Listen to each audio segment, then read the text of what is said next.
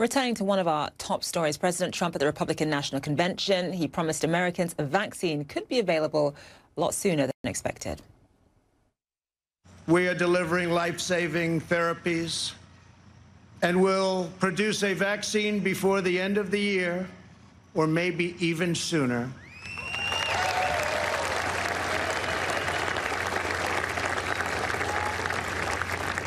We will defeat the virus, end the pandemic, and emerge stronger than ever before.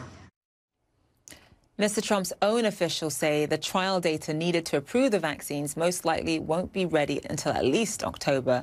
A COVID-19 vaccine from US-based Arcturus Therapeutics has recently begun human trials and could provide the vaccine to dozens of countries around the world. Arcturus CEO and President Joseph Payne is here, joining us live now from San Diego, California, via Skype. Joseph, thank you so much for being with us. So how realistic, based on the president's words, how realistic is it to have a vaccine out by the end of the year? And what do you generally make of the politicization of the vaccine process in this country? It's a great question. First of all, it's great to be with you, Zane. I appreciate the time. The Trump administration and the country is definitely enthusiastic and excited about the recent progress and trials of vaccines. It's no doubt an exciting time. I think the scientific community and as a group of companies that are engaged in working on vaccines like Arcturus, we definitely want to get these vaccines approved as soon as possible and available. It's important that these vaccines are manufacturable and ready to distribute as soon as possible. So with respect to when, I think Trump's comments are optimistic and ambitious, but I think it's worthwhile to try to get them out as soon as possible and in line with what others are saying. Right, so it's worthwhile to get them out as soon as possible. So how do you do that process? How do you expedite that process without cutting corners? How do you do that safely? Well, rephrasing your question, it's all about approval. And the regulatory agencies are responsible for when to approve a drug, whether it's for emergency use authorization or otherwise. And we've had the opportunity to work with and talk with many different countries and different regulatory agencies around the globe. And you can see that it's ultimately their decision when something is approved or not. And we've seen other countries approve vaccines fairly, right away. But again, it's not this finish line that's been, this horse race that we're participating in. People originally were thinking that the finish line is approval, but we're starting to get a better understanding what the finish line really is. It's not just approval, but it's availability of a vaccine, of one that's suitably safe and effective.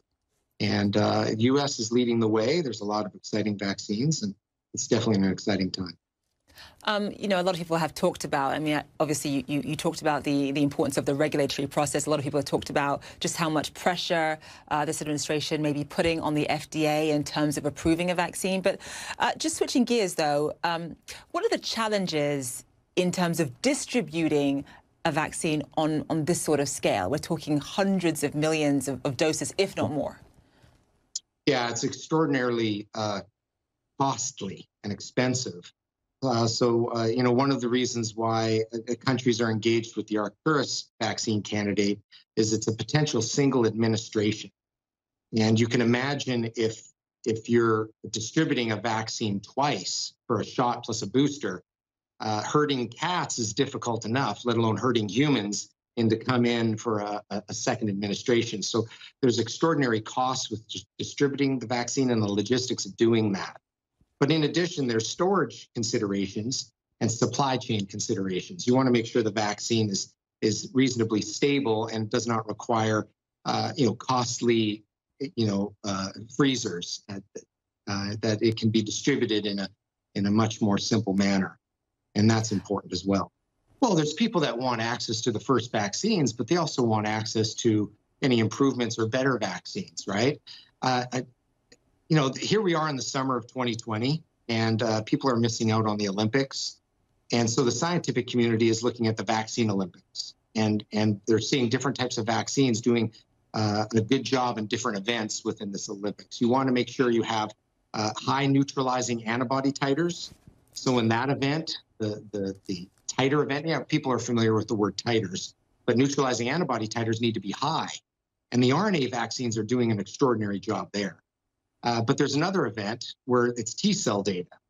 And the viral vector vaccines are gathering promising data with T cells. And that's important for the durability of the vaccine and how long it will last. And there's another event on how low the dose is. The lower the dose, the better the safety profile likely. So there's different events in these Olympics, and Arcturus is definitely hoping to get gold medals in each of these events.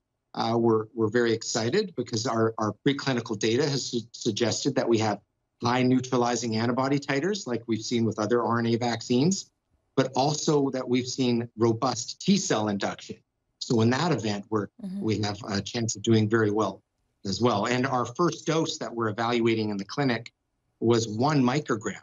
You know, some of the doses for these vaccines are at 1,000 micrograms or 100 micrograms.